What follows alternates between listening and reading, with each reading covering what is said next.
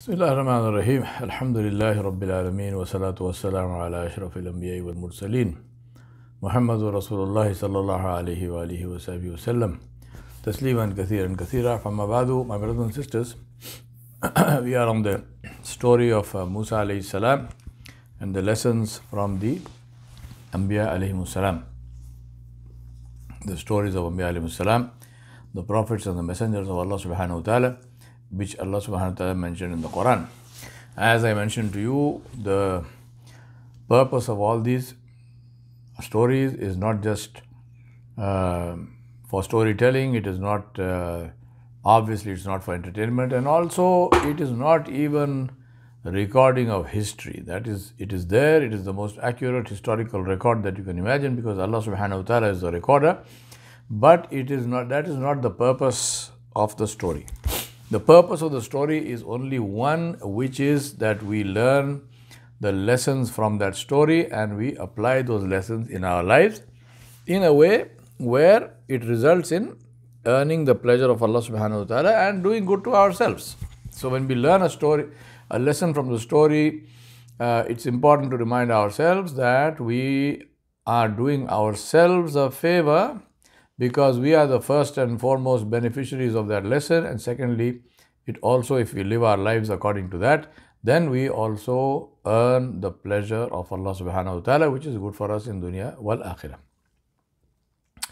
So we are looking at the story of Musa alayhi salam, and we came to the point where Musa alayhi salam accidentally killed the Egyptian guy, because the Egyptian guy was fighting with a man of Bani Israel, and Musa alayhi salam sided with the man of Bani Israel without checking what the whole thing was about, and in an attempt to stop the other man from injuring the man of Bani Israel, Musa alayhi salam punched him, and Musa alayhi salam, alhamdulillah, was a very strong person. He was a big man, he was very strong, he was a warrior, and he punched him and he probably didn't realize his own strength. The man died. So now we have a problem here, the man is dead.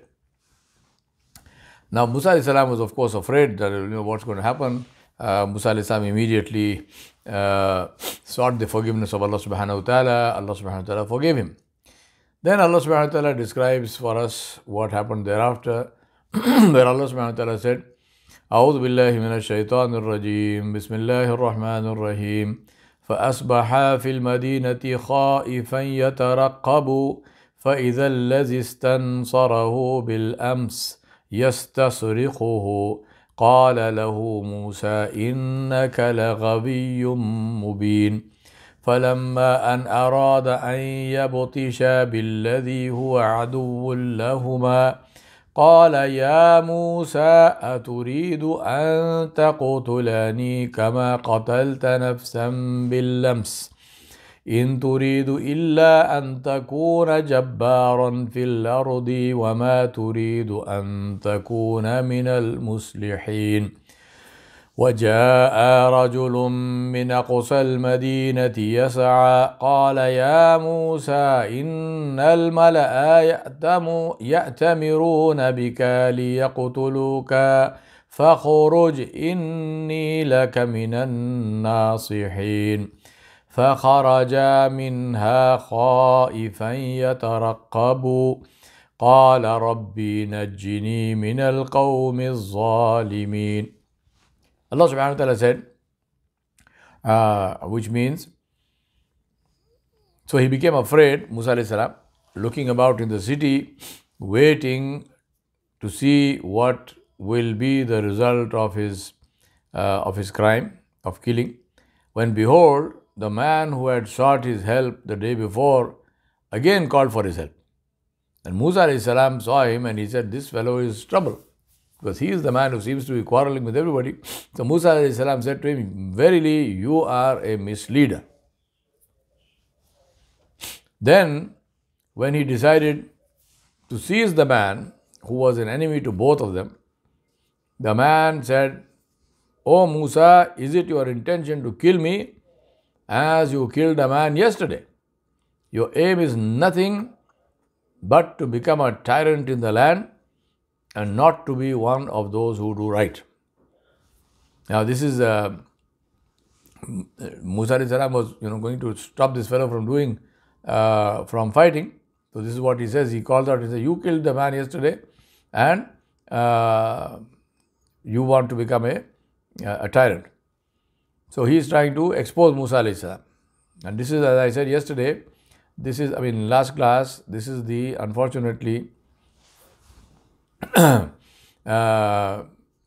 this is the quality of people who have become slavish in their mentality, where slavery has become ingrained in them. So they become completely selfish, and they have no feeling for their own brothers and sisters, and therefore they become very easy to divide and rule, and they become very easy to oppress. And that's not because the oppressors are particularly clever, but because this is what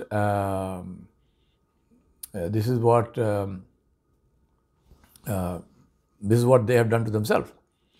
So the man said, he wanted to expose Musa alayhi salam, and then he said, when Musa alayhi salam tried to stop him or catch him, he said, "Oh Musa, is it your intention to kill me as you killed a man yesterday?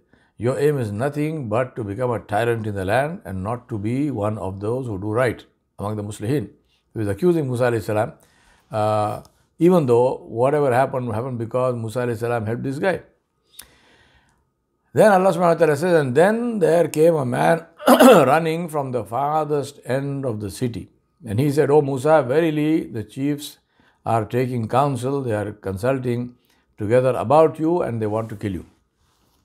So escape, run away, get away from this place. Truly, I am to you of those who give sincere advice." He said, I'm trying to help you, so run from here, because this is what is happening with the chiefs in the palace. So Musa alayhi salam escaped from there, looking about in a state of fear. Obviously, he was afraid he would be caught. And he made dua and he said, "My Rabb, save me from the people who are zalimun, who are the oppressors." Now this killing, obviously, because of the politics of the time, the Egyptians, the Coptics, were the superior, they were the master race, and the Bani Israel, they were the slaves of the Coptics. Even though Musa alayhi salam was raised in the palace as a prince and so on and so forth, the fact remained that he was not of the, within quotes, the right race. Right? Today, to this day, we see this, the problem of color in societies where there is discrimination. You always see the problem of color where there is a superior color, there is a superior color of the superior race, and there is a color of the inferior race. Sometimes it is religion, sometimes it is some other ethnicity, sometimes it is some other way of discriminating between people. And of course, Islam prohibits all forms of discrimination between people for any reason whatsoever. And Allah subhanahu wa ta'ala said, "Inna akramakum indallahi atqakum." Allah said, the only superior person, the most honored of you, is the one who has the most taqwa. On the basis of piety only. The most honored is not the Arab or the white man or the black man or the Asian or whoever. On any of those bases, honor before Allah subhanahu wa ta'ala is not on the basis of ethnicity or color of the skin or color of the hair or shape of the nose or whatever. Honor is only on the basis of piety, of obedience to Allah subhanahu wa ta'ala. So, but in Egypt at the time, so even though Musa alayhi salam was a prince, all of that, and people honored him, obviously he had status and whatnot, but when it came now to, as they say, when push comes to shove, when it came to this point, and they said, no, whatever it is, he killed an Egyptian. He killed an Egyptian. He is from the Bani Israel. So we have to kill him. We have to take revenge. Now, this became a big political issue that an Egyptian was killed or had been killed by a man of Bani Israel. No matter who the man of Bani Israel was, big issue. Pharaoh and his council, they met to discuss, and the issue was so big there was no alternative, but they passed a sentence of death on Musa alayhi salam. He said Musa alayhi salam must be captured and killed. At that time, Allah subhanahu wa ta'ala says, this man, and there are always good people everywhere, this man came running from the other end of town. Now, from the tone, Allah did not mention who the man was, but from the tone of this, it appears maybe he was an Egyptian, but he was a good person, he was a just person. So Allah knows best who he was. But he came running from the other end of the town and told Musa alayhi salam what was happening in the palace, and he told him to save himself. So Musa alayhi salam left Egypt and started walking, and he went eastward. And imagine, just Musa alayhi salam just walked. I mean, no provision, nothing, because he was afraid. I mean, if he went home, what is home? Home is the palace, and obviously he can't go there. So where else will he go? So he just wanted to get away. So he left and he walked and walked. Rasulullah said he walked until his shoes wore out, and he had nothing to eat. So eventually he was eating the leaves of trees. I mean, that was the state of Musa alayhi salam. Eventually he came to this place called Madian, where there were some wells and water. It was an oasis. There was wells and water. And there, when he went to this place, when he got to the water, he saw that there were some, must have been towards the evening, when the shepherds come back from their grazing, and they were watering their flocks. They were giving water to their animals to drink. And these men were quarreling, and their flocks, their sheep and camels and whatever it was all over the place. And they were watering their camels. And Musa alayhi salam saw there were two women standing to one side with their flock of sheep or whatever it was, and they were unable to water their sheep because the men would not allow them to do it. I mean, these men were fighting there, and they they were arguing and so on. So these poor women, they were sort of neglected, shoved off to one side, and they couldn't do anything, so they were there. Now Musa alayhi salam was exhausted. Obviously he was exhausted, his feet were sore, he was hungry, but it was his nature that he just could not stand by and watch injustice happen. Right? Even in Egypt also, Musa alayhi salam got himself into trouble because he tried to intervene in the fight. It so happened that the other guy died. Musa alayhi salam wasn't trying to kill anybody. But the fact is that Musa alayhi salam could have just walked away and said, this is your problem, it's not my problem. And nothing would have happened. But that was not his nature. And this is one of the big lessons we need to learn. That is that in the nature to stand up against injustice, this is among the best of the qualities of the Anbiya. And that is why we have the hadith of Abu Sa'id al-Khudri radiallahu anhu, the famous hadith of Rasulullah sallallahu alaihi wasallam, where he said, if you see anything wrong happening, right? Nabi sallallahu alaihi wasallam said, if you see anything wrong happening, stop it with your hand. Take action. Do whatever it takes to stop injustice. And then he said, if you are unable to do that, if you are weak in the land, if you are unable to do that, he said, speak out against it. Stop it with your tongue. Speak out against it. And Nabi sallallahu alaihi wasallam said, and if you are unable even to do that, then he said, hate it in your heart and leave the place.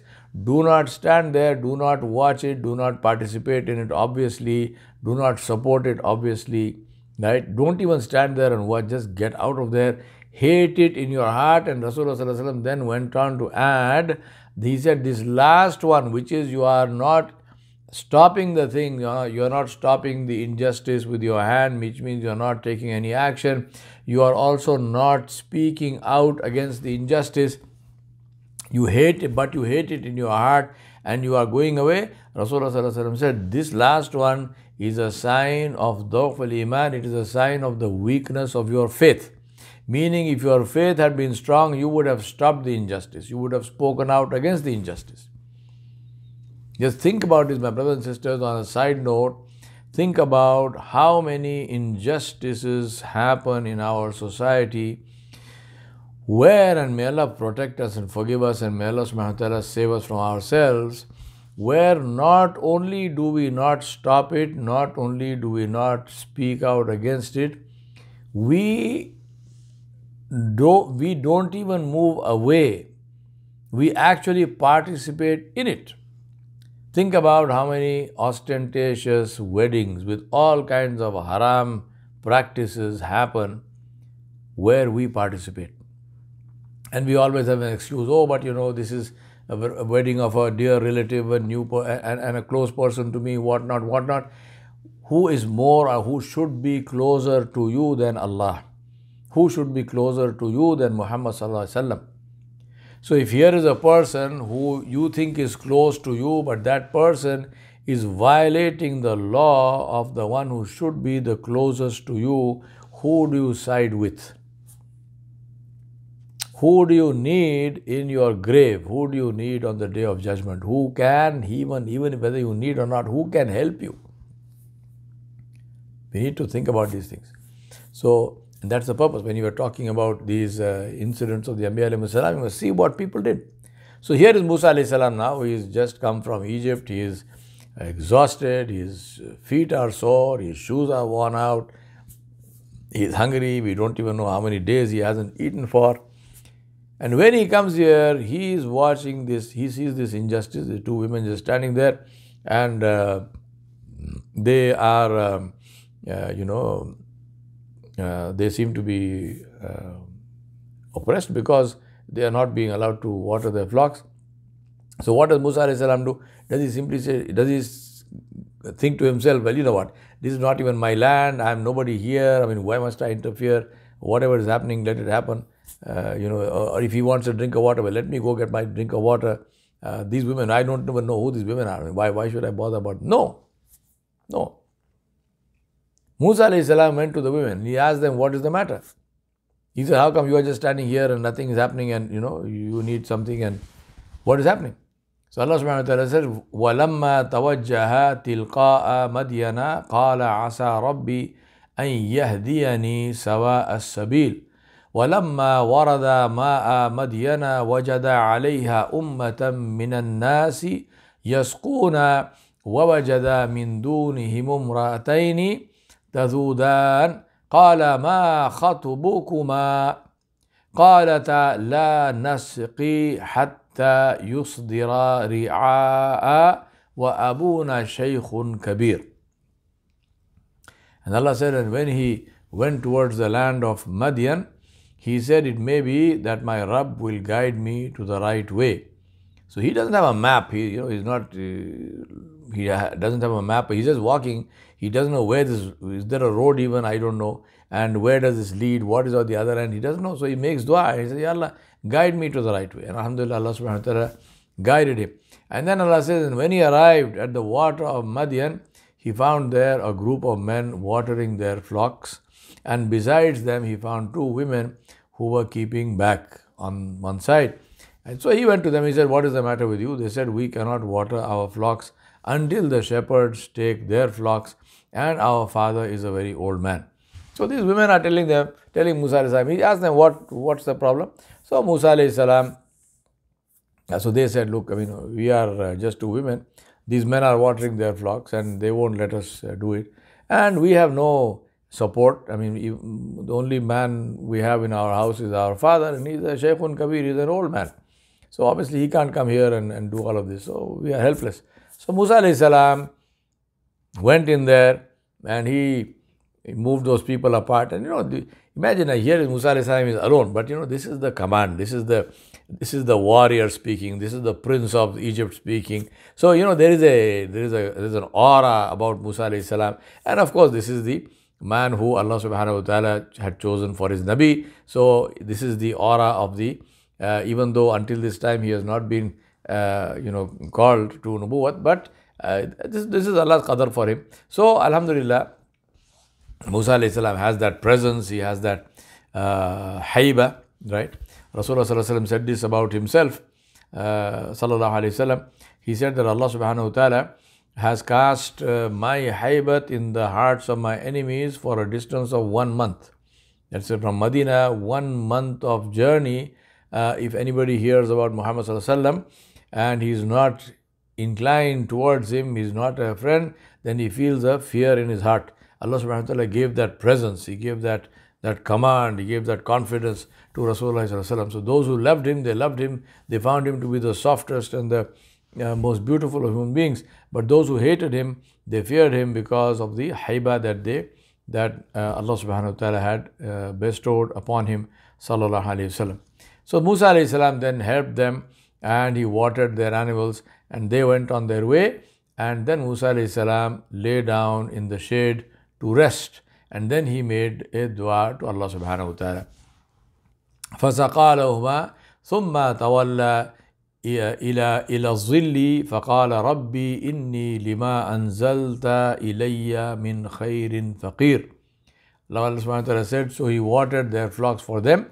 Then he turned back into the shade and he said, my Rabb, truly I am in need of whatever good that you bestow on me. Now Musa alayhi salam is, he's got nothing. Absolutely, he doesn't, literally like a shirt on the back kind of situation. He's got no money, he's got no resources. He doesn't even have shoes, he's got no food, nothing. He's totally destitute. And on top of all that, he's in a strange land.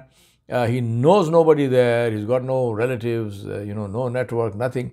So Allah subhanahu wa ta'ala said, فَسَقَى لَهُمَا, after he watered their flocks, ثُمَّ تَوَلَّى إِلَى الظِّلِّ, and then he turned back to the shade. He rested there. فَقَالَ, and made dua and said to Allah subhanahu wa ta'ala, رَبِّي إِنِّي لِمَا أَنزَلْتَ إِلَيَّ مِنْ خَيْرٍ فَقِيرٍ. And he said, O my Rabb, truly I am in need of whatever good that you bestow on me. فَجَاءَتْهُ إِحْدَاهُمَا تَمْشِي عَلَى اسْتِحْيَاءٍ قالت إن أبي يدعوك ليجزيك أجر ما سقيت لنا. فلما جاءه وقص عليه القصص قال لا تخف نجوت من القوم الظالمين. And then, this is the qadar of Allah, there came to him one of the two women walking shyly. So these two women who had taken their flocks, they went home. Then one of them, she came back, and she was alone. She came back and she said, and she was walking, Allah is describing how she was walking. So she came walking shyly and she said, verily my father is calling you that he may reward you for having watered our flocks for us. So then she, Musa alayhi salam went with her, and the ulama have said that, Musa alayhi salam walked in front, she walked behind him, and she was directing him. Musa alayhi salam didn't want her to walk in front so that, he didn't have to look at her because she was not mahram to him. So he told her, you walk behind me and direct me. And of course, Allah knows best all the details of that. But the fact is here, Allah subhanahu wa ta'ala said that he went there. So when he came to him, meaning when he came to the father of this young lady, he and narrated the story. So when he came there, obviously, they had a conversation. Who are you? What are you? Where are you? How did you come here? And so on and so forth. So Musa alayhi salam told him all the whole story of all that happened. And when this person, the father of the young lady, when he heard all that, he said, don't fear, you have escaped from the people who are the Zalimun. He said, you are safe here, now there is nothing for you to fear. So Musa alayhi salam, and some of the Mufassirin, they say that this person was Shuaib alayhi salam. So this was, and Allah knows best, Allah did not name him in the Quran, but some of the Mufassirin, they have said that this was Shuaib alayhi salam. So when he heard the whole story, he said, you are safe, alhamdulillah, from the oppressors. Now, then this woman who had come to call him, so these were two sisters, and this was, the Mufassirin have said that this was the elder of them, and of course Allah knows best. She then said to her father, قالت إحداهما يا أبتي استأجره إن خير من استأجرت القوي الأمين. She said to the father, she said, oh my father, hire him, right? Verily, the best of men for you to hire is the strong and trustworthy. Because these women, they were alone, father was old, so he said, why don't you hire this man? He can help us and he can graze our flocks and so on. And surely the man is trustworthy and he's strong. So this is the best kind of person for you to hire. So this is the advice she gave to the father. قال إني أريد أن أنكحك إحدى ابنتي هاتين على أن تأجرني 8 حجج فإن أتممت 10 فمن عندك وما أريد أن أشق عليك فتجدني إن شاء الله من الصالحين قال ذلك بيني وبينك أيما الأجلين قضيت فلا عدوان علي والله على ما نقول وكيل. So he said, that is this the father of the two daughters, and Allah knows best, but that was perhaps Shuaib alayhi salam. So he said, I intend to wed one of these two daughters of mine to you on condition that you serve me for 8 years, but if you complete 10 years, it will be a favor on me from you, but I do not intend to place you under a difficulty. If Allah wills, you will find me one of the righteous. So here he is saying, not only hire the person, he said, I will give my daughter to you in as your wife. I will wed my daughter to you on the condition. So this is like the meher for the daughter, and the condition is you work for me for 8 years. And if you complete 10 years, that is good. It is a favor. Those 2 years will be a favor of you, your favor on me. But I will not hold you to that. So 8 years it's like a meher. The word meher is not used here, but I'm saying that's what it amounts to. And he says, inshallah, I will be. You will find me to be righteous, so I will not oppress you, and so on and so forth. You will find me. Obviously, he is a Nabi of Allah, inshallah, wallahu alam, and so he is a righteous person. Now, Musa alayhi salam said, that is settled between me and you. Whichever of the two terms I fulfill, there will be no injustice to me, and Allah is the surety over what we say. So now here, you also see Musa alayhi salam is wise. He's not going out of his way and saying, no, I will do 10. He said, I accept your condition, which is 8 years. I wed your daughter, 8 years. And if I should do 10, alhamdulillah, this is minallahi ta'ala. And Allah is the witness for both of us. And also you will find, you said you are righteous, a righteous person, and I will find you righteous, inshallah, that is true. And you will also find that I am a righteous person, and you will find that I will not do any injustice to you.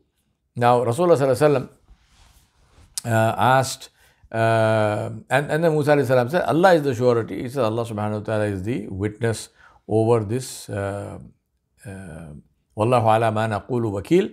Allah is the witness over what we are saying. He is the witness, because that is the agreement between the two of us. Allah is the witness. Now, Rasulullah sallallahu alaihi wasallam asked Jibreel alayhi salam which of the two terms Musa alayhi salam worked. Because he said he will work for 8. I mean, the condition was 8, and he said he might work for and Shuaib alayhi salam said, if you complete 10, then this is a favor on me. So Nabi sallallahu alaihi wasallam asked Jibreel alayhi salam, he said, which of the two did he work for 8 years or 10 years?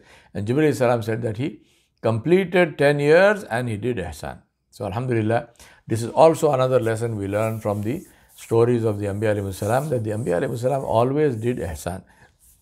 They did more than what was even agreed upon, right? Not only just expected, because sometimes there are things which are expected, but they are not necessarily agreed upon, right? So if you might have a deal, and then you say, well, this person did not give me, you say, well, but that's expected, that's the norm, this is the culture.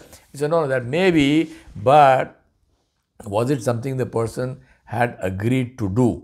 We say, well, if there was no agreement, we didn't have that agreement, we didn't say that specifically, but this is the usual thing, this is the normal thing. We say, maybe normal, but there's no agreement. Here, there was actually an agreement. Despite that, Musa alayhi salam did more, so Jibreel alayhi salam said he did ihsan. So as far as the Anbiya alayhi salam are concerned, and as far as good behavior is concerned, good behavior is to do the best that you can do. Rasulullah sallallahu alaihi wasallam said this very specifically, especially for trade, and trade means this is not restricted only to buying and selling. This is our dealing with people. Nabi sallallahu alaihi wasallam said, give more. And he said, when you are weighing, he said, weigh more, give more. So if you are weighing 10 kilograms, then give 10 kilograms and then put a handful more. He said, give more when you give to the customer. Now think about this. If you are charging for 10 kilograms, then to give 10 kilograms is haq. Alhamdulillah, if you give 10 kilograms, not 1 gram more, you are not doing any injustice. You are absolutely perfectly just. But Rasulullah, what is he saying? He said, no, do that. Obviously, that's given. You cannot do injustice, but give something more. Now think about this also. We do this because this is the hidayat of the Nabi alayhi salam and we follow his hidayat. But think of it also purely from a worldly sense, right? What kind of customer service is that, and what kind of customer relationship will you build if you do what in customer service parlance we call delight the customer, right? Customer delight is not just customer satisfaction, it's customer delight. It's something that you completely unexpected, right? It's something that you do not expect, but this happens. That is customer delight. I remember, there are many such stories, but I'll tell you one. I remember I was in Singapore and I had gone there to teach a course for GE Asia. So I landed there. It was, I landed in the afternoon. I took a nap in the evening. I decided to go for a round of Singapore. So I walked out of my hotel. I was standing on the curb. A taxi comes. So this is a Singaporean Chinese driver. He comes, stops the cab, gets out, comes around to the back, opens the back door and says, sir, please have a seat. So now I'm sitting, he's a taxi driver, right? I've been in taxis in many countries in the world. Now I'm absolutely astonished. I said, when was the last time that a taxi driver actually stops the taxi, comes out, opens the door and says, please have a seat? Never happened in my life. So anyway, I got into the car. Then he tells me, sir, in the pouch behind the front seat, he says, that is today's newspaper. And he says, there is some water there. If you would like to have a drink of water, there's a sealed water bottle. He shuts the door. He comes and sits down in his seat, in the driver's seat, and he says, sir, where can I take you? Where can I go? So I told him, I don't want to go anywhere. I just want to sit in this taxi and feel this beautiful service that you are giving me. I said, I've never ever in my life imagined that this is the kind of courtesy that I expect from a taxi driver. Now, this is a question of customer delight, right? Because I would have been perfectly happy to get into the car on my own, and I would have sat there, and the driver says, where can I take you? I would have told him, he would have taken me, I would have paid him. That is what is my expectation. This would be perfectly fine. If a taxi driver does that, he is fulfilling his job, he is doing his job well, nothing else. But here was a man who was going over and above the call of duty. He wasn't doing it to me because I was some great person that he recognized. I'm an ordinary, I'm just a normal, garden variety human being, a normal cab fare for him who happens to be standing on the curbside. But the way he treats, he comes out, he opens the door, he's very courteous, he's giving me value-added service. He's showing me, and the car was beautifully clean. It had a nice aroma inside. It wasn't smelling bad. And then he's showing me, here's the newspaper, here's some water if you like to, where we like. Now this is the issue of customer delight, and this is the issue of ihsan. So what the man did was not only adl, it was ihsan. And that's why Allah subhanahu wa ta'ala also mentioned this for us. Allah said, Ya ayyuhalladhina amanu. Allah subhanahu wa ta'ala said, Inna Allaha ya'muru bil adli wal ihsan. Right? Allah subhanahu wa ta'ala has ordered you to do adl, justice, wal ihsan. And in addition to that, excellence. This was the thing of the Anbiya alayhimus salam. Now Allah subhanahu wa ta'ala is telling us the story of the history of Musa alayhi salam before prophethood, so that we understand how Musa alayhi salam was trained by Allah subhanahu wa ta'ala. Allah subhanahu wa ta'ala put him through different experiences because Musa alayhi salam would need that experience in his da'wah. And he needed to understand that society from the inside. Now this is also like Yusuf alayhi salam, who also had first-hand knowledge of the way that society worked. Musa alayhi salam, Yusuf alayhi salam also, he saw them from the inside. He was thrown into the well, then he was taken, he was sold as a slave, then he lived in the palace of the Aziz, and all of that happened, then he went to jail, and so on and so forth. He knew the whole thing from inside. He was exposed to all levels of the society, from the palace of the Aziz to the prison, from before that on the slave block, right? Now Musa alayhi salam also, he's born with the Bani Israel, then he grows up in the palace of Firaun, but he is in touch with his family, so he is seeing the Bani Israel from inside. He's growing up in the palace of Firaun, so he's seeing the Pharaoh and the Egyptians from inside. He knows them, and then Allah subhanahu wa ta'ala gives him different experiences, where now he is from being a royal prince and not wanting for anything, having absolutely excess of everything. Suddenly, literally overnight, Musa alayhi salam is reduced to a state of penury, to a state of complete destitution, where he doesn't even have shoes on his feet, he's eating leaves, he's starving, right? And then Allah subhanahu wa ta'ala helps him. Allah gives him a wife, Allah gives him a regular job, and Allah subhanahu wa ta'ala puts him under the tutelage and the teaching of another Nabi, Shuaib alayhi salam. Inshallah, as I told you, that name has not been mentioned in the Quran, but we know this from the Ahadith of Muhammad. Inshallah, this is correct. Now, then his job, what was his job with Shuaib alayhi salam, is to be a shepherd of sheep. Now, this is a wonderful thing that we know about the Anbiya alayhi salam, that every Nabi was a shepherd of sheep, right? It's very interesting, and why would that happen? Including Rasulullah sallallahu alaihi wasallam. Isa alayhi salam was a shepherd of sheep. Musa alayhi salam was a shepherd of sheep. Rasulullah sallallahu alaihi wasallam also was a shepherd of sheep, right? In his youth and his childhood, he used to take care of flocks of sheep. Now, why is that, and why is that important? Because Allah subhanahu wa ta'ala is training his Anbiya. He's training his Nabi, in this case Musa alayhi salam, but also the other Anbiya. So Allah wants to teach them some lessons which become valuable for them when they start their real job, which is that of dawah with their people. Now, that's because sheep are the weakest of our livestock, right? Nabi Sallallahu Alaihi Wasallam said that he said a person who is a shepherd of, he said the shepherds of camels are arrogant, right? And he said riding a horse gives you arrogance, and the shepherds of sheep are humble. Now, you have to be arrogant because a camel is an arrogant animal. It's big, it is aggressive, and it is very powerful, far more powerful than a human being. A camel can easily kill a human being. So when a shepherd is shepherding camels, the shepherd has to meet the arrogance of the camel with arrogance.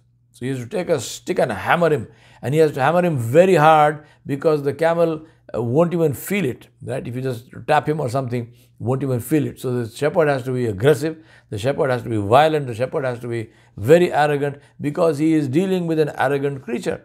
But with the sheep, if a shepherd takes a stick and hits the sheep is dead. Right? The sheep are weak. The shepherd therefore has to be extremely alert to protect his sheep. Also, sheep run away everywhere, right? They're completely directionless. They will go anywhere in grazing or whatnot, and then they get lost. So the shepherd can't afford to be forgetful. He can't afford to ignore them. He can't just go and lie down under a tree and go to sleep, and then next thing he knows, all the sheep are gone. Finally, sheep, as I mentioned earlier, sheep cannot bear severe punishment. So if you hit the sheep hard, the sheep will die. So they cannot. So the shepherd, even no matter how angry the shepherd might be, the shepherd cannot afford to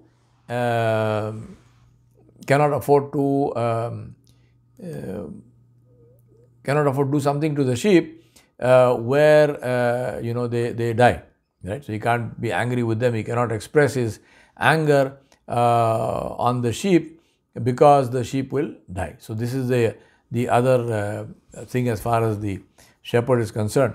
So the shepherd has to be patient. No matter how irritated he is, the shepherd cannot beat up the sheep, because the sheep is dead.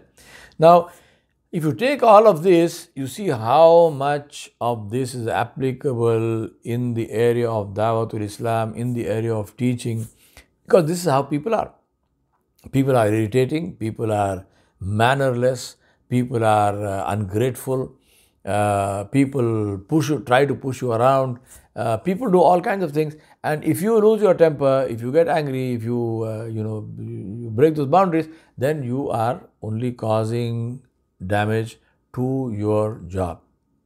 Inshallah, we'll talk more about this in our next class. The lessons that we learn from the shepherd, from being shepherds of sheep. This is one of the things that I advocate, that in our schools we must actually have this, create this environment of shepherds of sheep, because there's huge amount of leadership lessons to be learned from being shepherds of sheep.